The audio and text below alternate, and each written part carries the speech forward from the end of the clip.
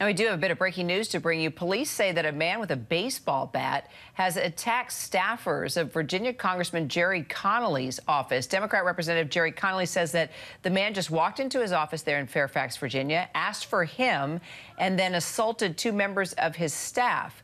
Well, Fairfax City Police there in Northern Virginia said in a tweet that the suspect is in custody, the victims are being treated for injuries, and they are not life-threatening. Then there was a statement posted on Twitter where Connolly says the man just entered the district office, asked for him before, quote, committing an act of violence against two staff members. The thought that someone would take advantage of my staff's accessibility to commit an act of violence is just unconscionable and devastating.